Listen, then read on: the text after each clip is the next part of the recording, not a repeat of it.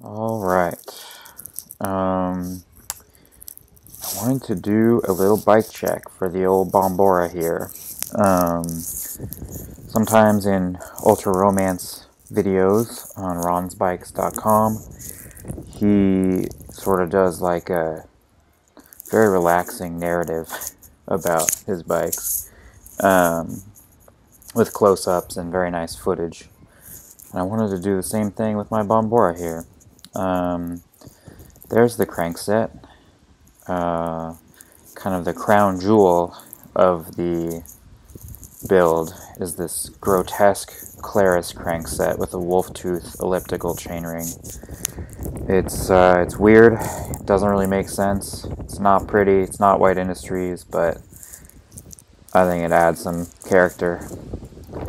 And there's the old GX derailleur with the grass in it. GX derailleur is fucked up. You can see that the cage down there is broken off. Later I took the old bolt cutters and cut that off. Just put new tires on.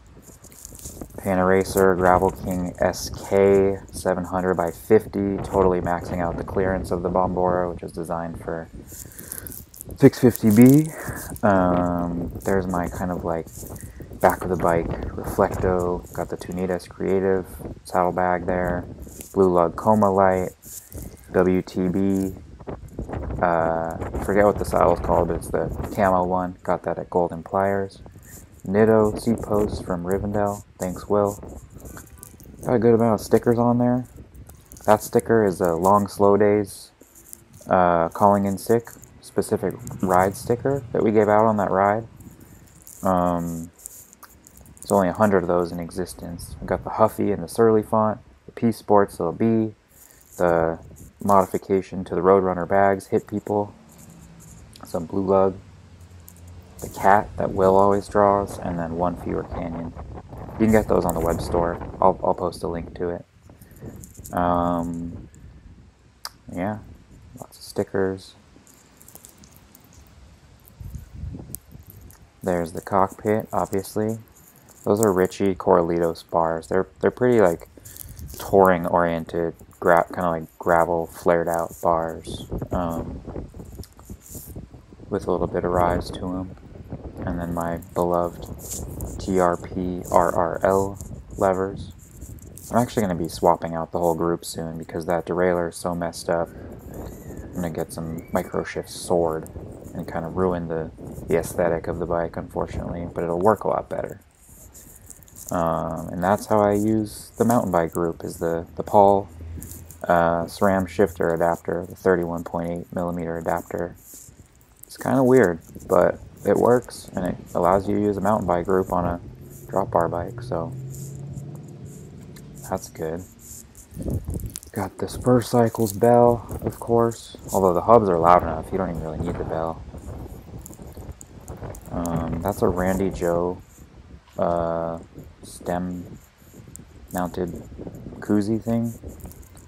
There's the clearance, looks like about maybe 4 millimeters. Beautiful fork crown. Got the Shovel Research brass bolts, just like an aesthetic detail. And then, oh, that Crust headset's pretty cool. I think it's called 24 Palms headset. It's got the palm trees etched into it. Head badge. Honestly, haven't really looked at the head badge up close. It's got a lot of stuff going on. I'm not quite sure what that all is, but it looks cool. Oh, it's a wave, I think. I don't know. Calloy Uno, only the finest stem. If you recall the discussion of stems from the original Bombora build video, that stem's been going strong. It's great. And here's the blingy part of the bike. We got Industry 9 hubs, Paul clampers, of course. I've had this wheel set forever. Thing just keeps going. Bought it for like $400 on a forum. It's a Velocity Blunt SS rims, which are like super light, kind of like XC rims, cross-country mountain bike rims, pretty wide. Great rim. Great hubs, great brakes, blue lug pedals. I think these are called the shark pedal, which is pretty cool. I love sharks. And the pedals are great too. Guess we're going back around for a second run of things here. There's the rear hub, pretty messy. I've been riding this bike a lot on like all my, mixed terrain rides. The way it rides is nice. It's light. I mean, it's not terribly light. It's not too light, but it's nice and springy and boingy. So it's very comfortable off-road. There's that busted derailleur.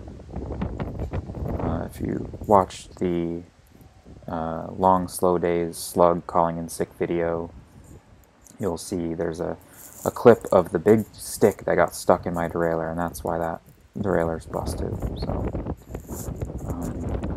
yeah, there it is. Full body shot.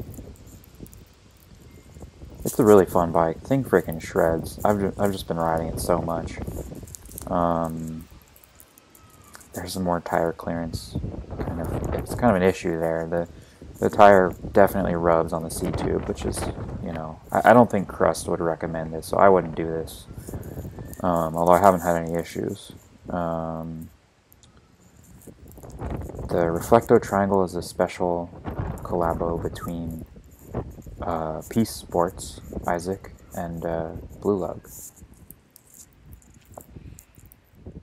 There's a frontal shot. It's a really nice bike.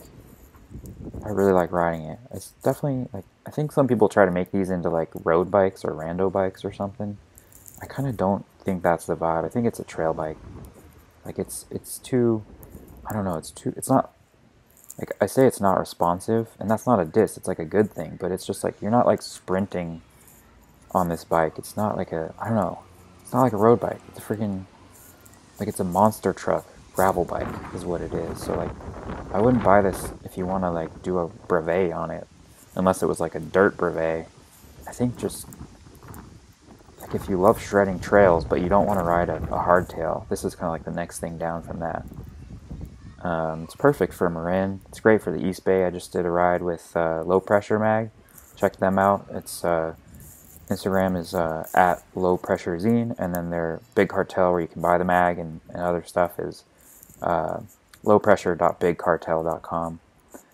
They're doing like a ride series in the East Bay, and it's just been super nice. Yeah, so that's my Bombora. Super fun bike. Very pretty. Oh, I mean, I think it looks cool. I think maybe people like get into the habit of building these too nice, where it's like a bunch of like kind of like polished silver stuff, and then it becomes too precious. I would recommend just like building it by feel. Like ball out when you want to ball out, and like cheap out where you want to cheap out, and you get this like nice balance of